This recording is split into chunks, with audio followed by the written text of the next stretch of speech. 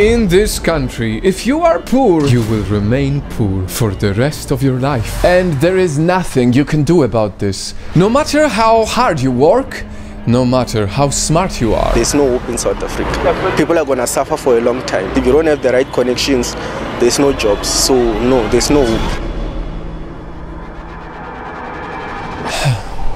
Yes. This is how most people see South Africa. A country with a huge gap between the wealthy and the struggling. A country where the lives of the rich are more important than those of the poor. A country with massive racial tensions. Hundreds of people here standing outside, but there's no food left in here. But today, I want to bring an important awareness to this. There is so much more to South Africa than the inequality that defines it. For starters, this hopeless nation is actually the place that brought hope for heart patients, because the first successful human heart transplant happened here. It was performed by a South African doctor. Now, this procedure has been saving millions of lives all around the world, and not many people know this, but South Africa is the first and only country to voluntarily destroy its nuclear weapons after the Cold War, all for the sake of peace. No wonder the country also produced 4 Nobel Peace Prize winners, with Nelson Mandela and Desmond Tutu, who actually lived on the same street. Small world, huh? But as we talk about peace, greedy countries should be careful in bullying the peace-loving South Africa, because the nation has one of the strongest military forces in the African region. They have high-end warships and even submarines.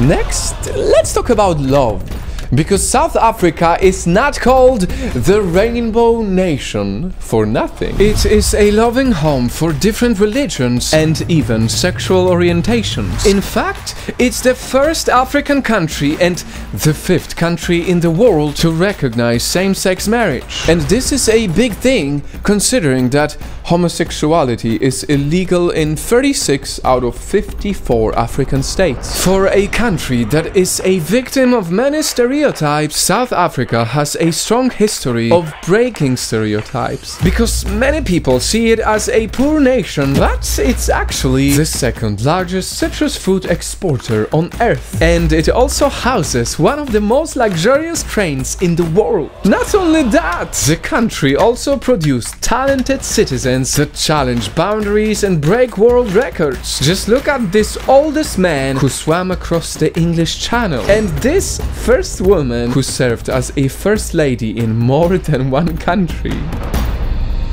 It's important to mention that as I bring you these incredible South African achievements, I'm noticing there are many more out there, and yet somehow people are much less interested in them. The media would always show the crippling hunger, poverty, crimes and inequality, the racial division of South Africa, the farm murders, all the horrible stuff that indeed is happening. But if we only focus on that, it prevents us from seeing things that actually make it incredibly beautiful. South Africa might actually be one of the most underrated countries in the world. And as its government, and especially its people, work to turn into the best versions of themselves, I hope that all of us will be able to look at South Africa and deliberately choose to also see the amazing positives. Only then can we create the world that sees the beauty of every nation.